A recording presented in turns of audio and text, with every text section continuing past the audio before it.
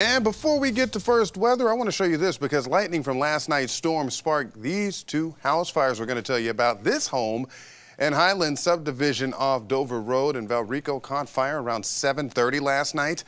Lightning caused a fire between the first and second floors there. Fortunately, no one was home at the time.